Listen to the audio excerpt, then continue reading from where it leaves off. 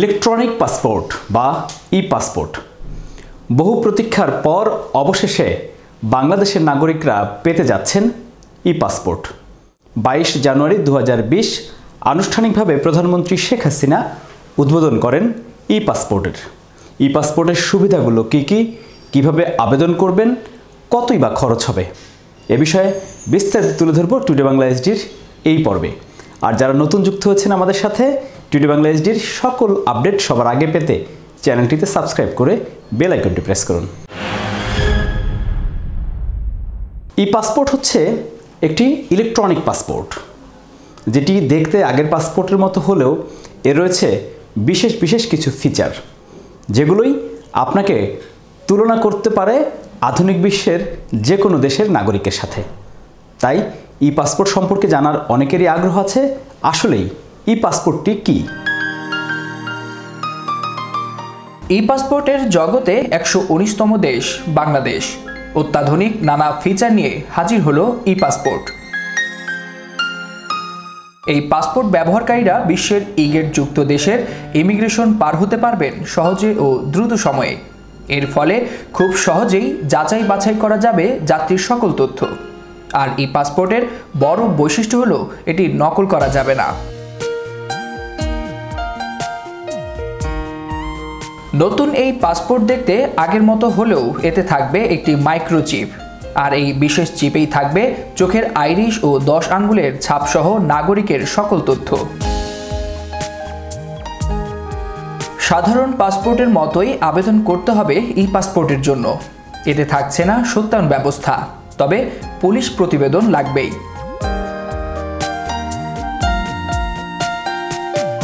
প্রথম দিকে উত্তরা, আগারগাঁও ও যাত্রাবাড়ি থেকে ই পাসপোর্ট দেওয়া শুরু হলেও পর্যায়ক্রমে সারা দেশে এই কার্যক্রম চালু হবে। এছাড়াও বিদেশে অবস্থানরত প্রবাসীরা পর্যায়ক্রমে পাবেন ই পাসপোর্ট।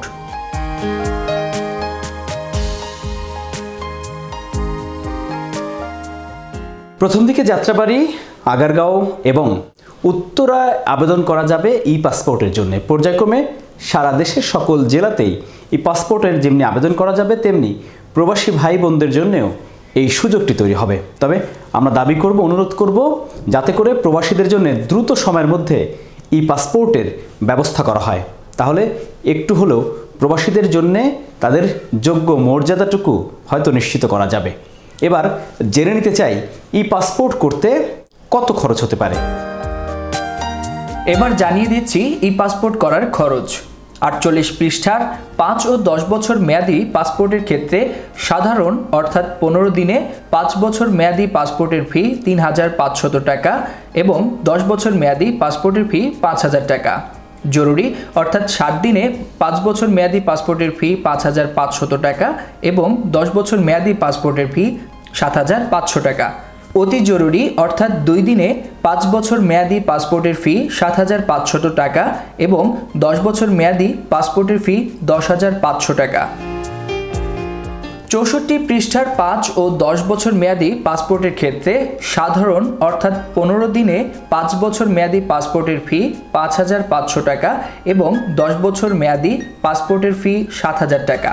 জরুরি অর্থাৎ 7 দিনে 5 বছর মেয়াদী পাসপোর্টের ফি 7500 টাকা এবং 10 বছর মেয়াদী পাসপোর্টের ফি 9000 টাকা। অতি জরুরি অর্থাৎ 2 দিনে 5 বছর মেয়াদী পাসপোর্টের ফি 10500 টাকা এবং 10 বছর মেয়াদী পাসপোর্টের ফি 12000 টাকা।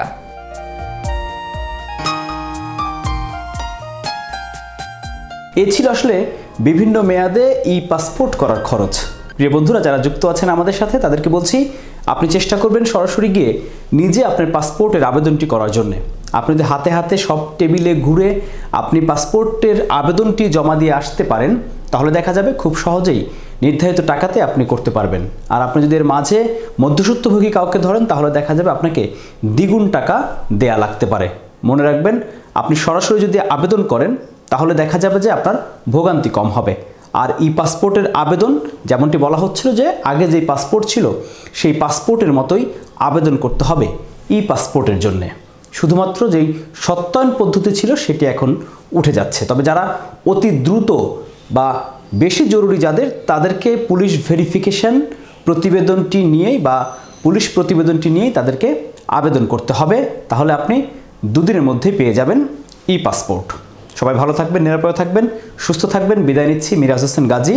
আর যারা নতুন যুক্ত হয়েছেন টুডে বাংলা এসডির সাথে, প্রবাসীদের সব খবর সবার আগে পেতে, দেশ বিদেশের ভ্রমণ তথ্যচিত্র দেখতে এবং বিনোদনের নানা কন্টেন্ট পেতে টুডে বাংলা এসডির এই ইউটিউব চ্যানেলটি সাবস্ক্রাইব করে বেল আইকনটি প্রেস করুন। আল্লাহ হাফেজ।